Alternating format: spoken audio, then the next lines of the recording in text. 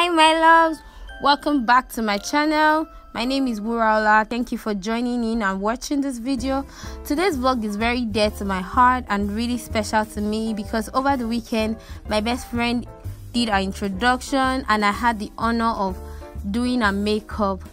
Today's video was made in her honor and dedicated to her. I wish her all the very best as she starts a new phase of life, and I just trust God that all things will work out well for her. I love you, Oluwafunmibi, and I wish you the best. I like to start with a moisturizer. I'm using my embrayolize moisturizer all over her face. I particularly enjoy this process because it gives your face a subtle finish. After all other products have been applied on the face, it doesn't make your face cake out or look like everything was cemented on you. Next, I'm going in with my Rimmel Stay Matte Primer. Because I already applied the moisturizer, which can also serve as a primer, I basically just applied the primer on the nose, the forehead, in this case the brows, because I realized that the brows tend to break out oil, especially when you're in the sun, and then the jawline.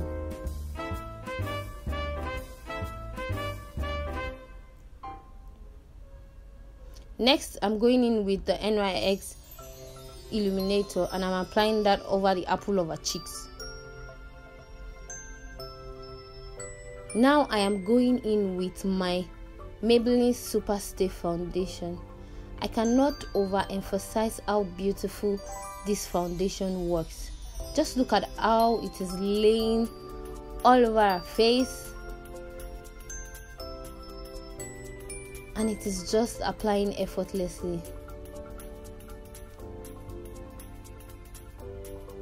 This foundation is a full coverage foundation, and you can see from how it covers the blemish, the spots on her face effortlessly.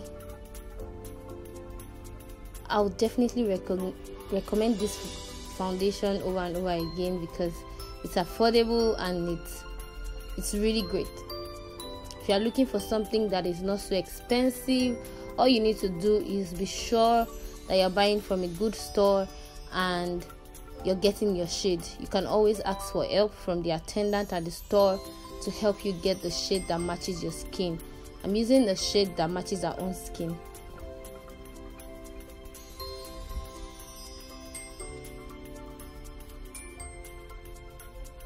And then with your foundation, you want to take your time and make sure you apply it all over the face, into every corner, not leaving anywhere out.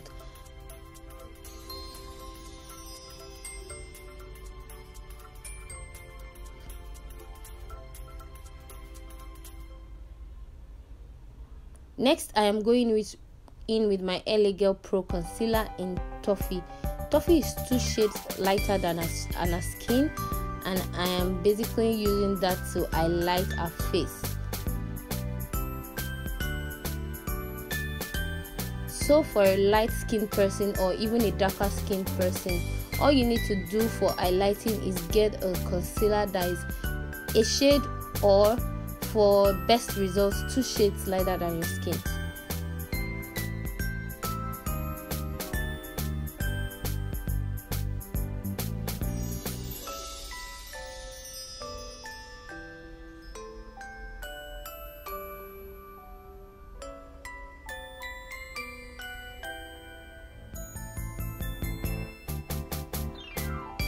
And I always highlight all the parts that the sun would naturally eat on the face.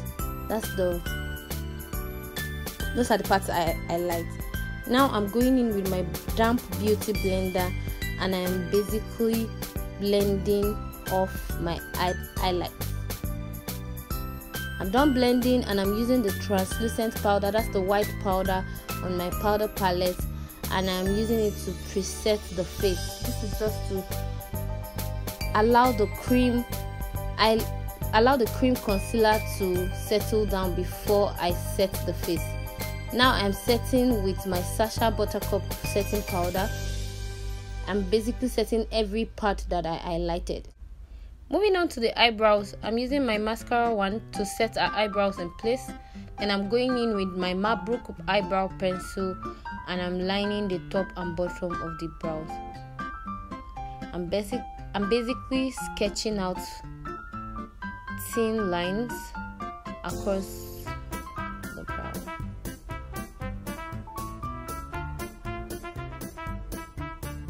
Next, I'm filling in the brows. I'm filling in the spaces in between the brows.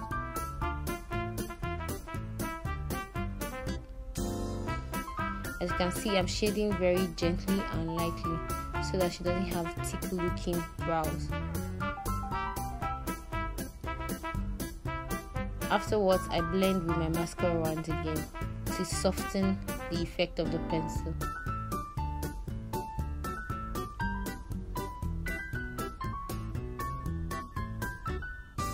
Next, I'm going in with the same concealer I used to highlight the face. That's my LA Girl Pro Concealer in Toffee, and I am highlighting underneath the brows. As you can see, I'm making thin strokes to trace the bottom of the brows, and I'm basically dragging down the remnants of the concealer to prep the eye for eyeshadow.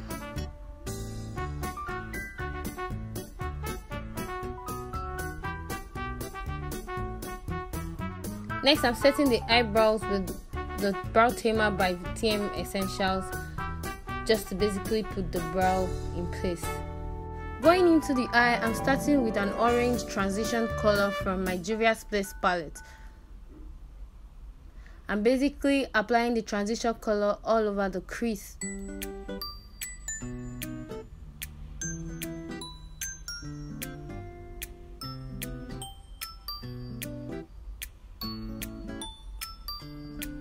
Next, I'm going in with a dark brown color from my Zaron palette, and I'm using that to contour the outer corner of the eye.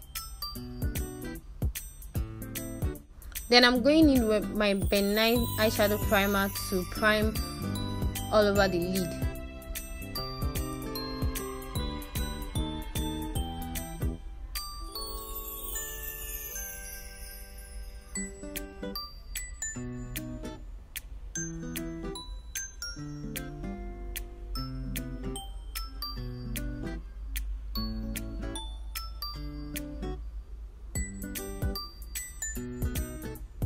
Next, I'm applying a gold eyeshadow color from my Juvia palette on the outer part of the lid.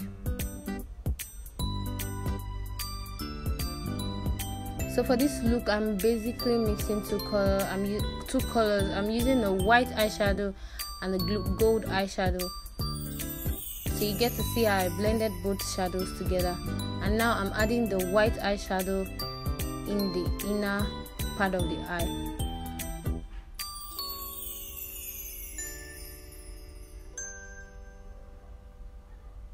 So once I'm done applying, I go in with the same brush that I used to apply the shadow, and then I try to blend off the edges. As you can see, I'm trying to blend the edges over there, and then the line that demarcated the gold and white shadow, I'm using my brush to blend that line off so that there's no appearance of any demarcation or hash line.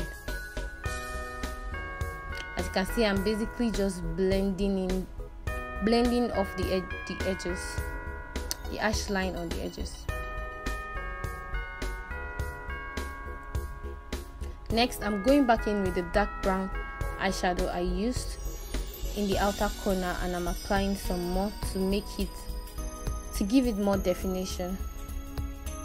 And then finally, I'm using the same transition color I used earlier to generally blend off the crease and the lid.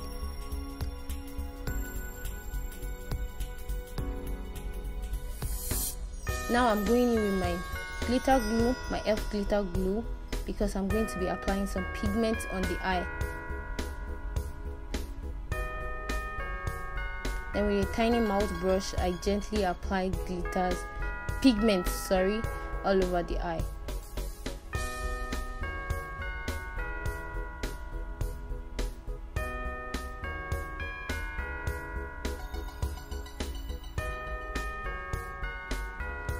So because of the rush, I had to do the liner and lashes behind the camera, and now I'm basically dusting off my setting powder. So I'm using the same translucent powder, that's the white part of my palette, to dust off the setting powder. This is to make the dusting off come off easily.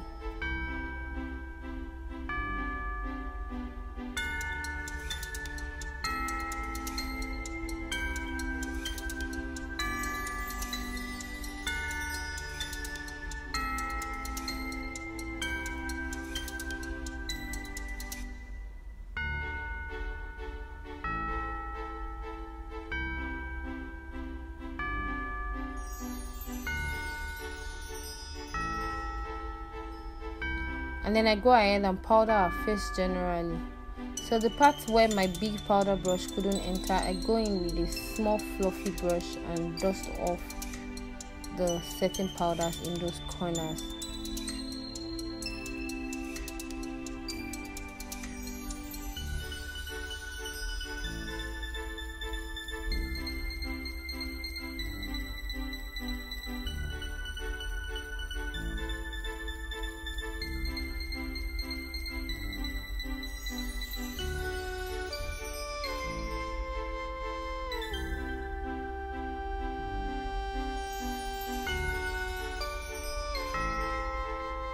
So now I'm applying eyeliner into a waterline.